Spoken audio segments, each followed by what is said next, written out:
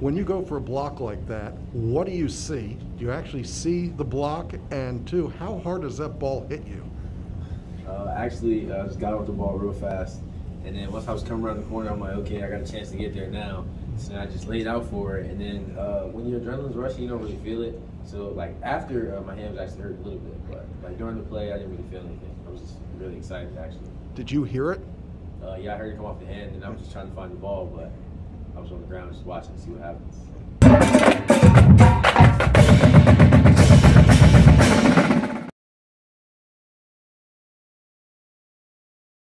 Viner Forgates makes your company work. You make your company work with hybrid solutions from Microsoft and Nextiva.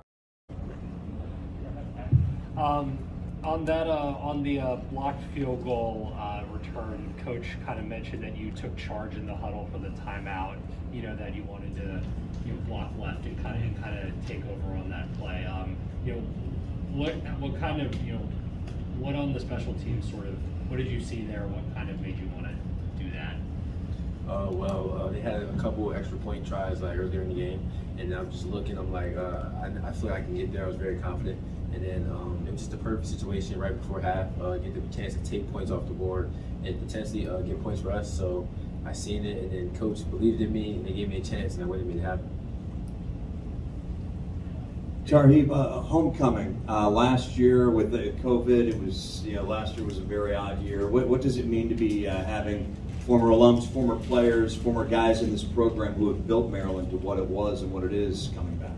It actually means a lot, knowing that those guys still support, knowing that those guys still want to be there to support the younger Terps. And then it's an opportunity, actually, for us to just put on the show, get back on track, and then get back to moving in the right direction as a program. Hey, Tarheeb. When you're looking at trying to get back on track as a defense, what are some of those small steps that you think you guys can try to make this week to have a better performance? Well, it's just limiting the explosive plays, and then we just got to play technically sound as a defense. Like, you can't have any missed tackles, any missed cues. You got to know your assignment, know where to line up, and just go play ball.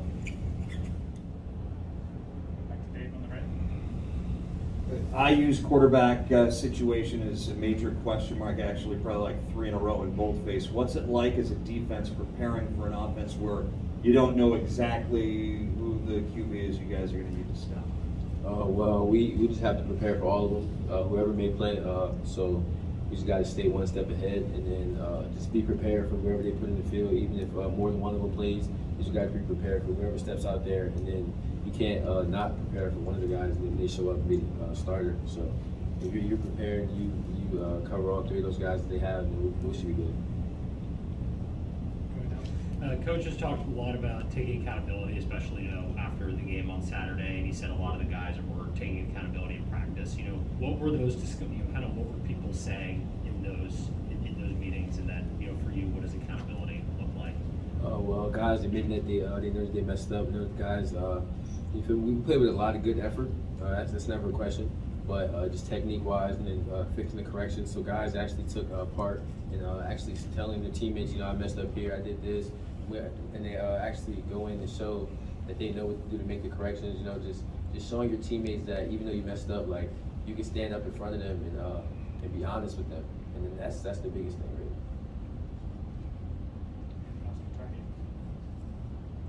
Thank you. Thank you, appreciate it.